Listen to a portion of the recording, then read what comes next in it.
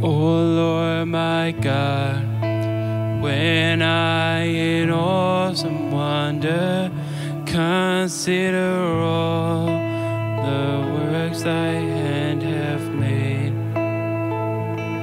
I see the stars, I hear the mighty thunder, thy power throughout the universe displayed.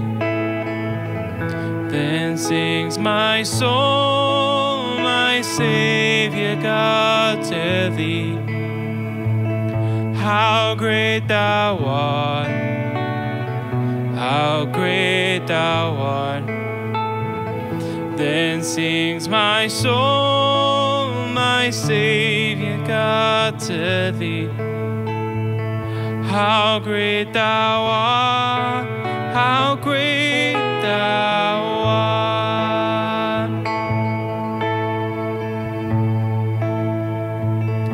When through the woods and forest glades I wander and hear the birds sing sweetly in the trees, when I look down from lofty mountain grandeur and hear the brooks and feel the gentle breeze, then sings my soul, my Savior God, to thee.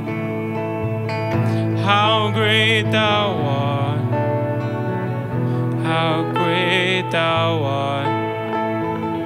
Then sings my soul, my Savior God, to thee.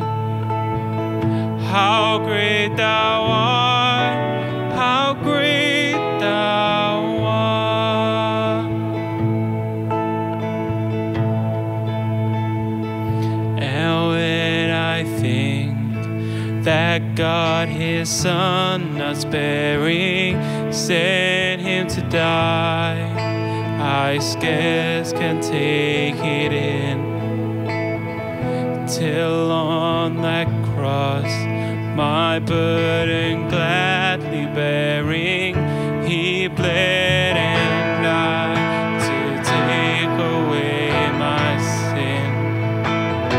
Then sings my soul, my Savior God, to thee. How great thou art, how great thou art. Then sings my soul, my Savior God, to thee. How great thou art, how great thou art.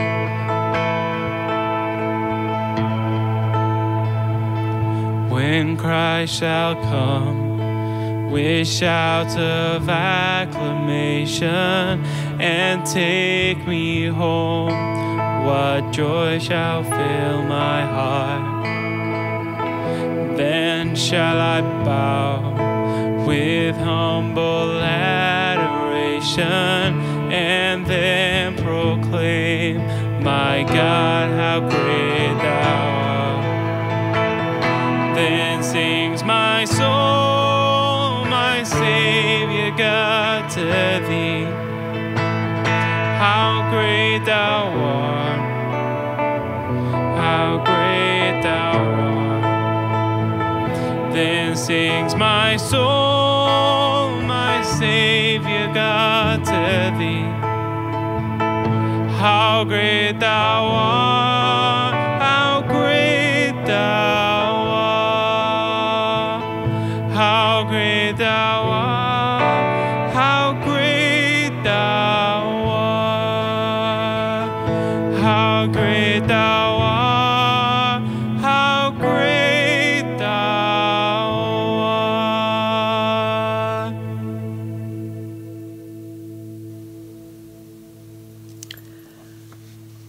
Hello.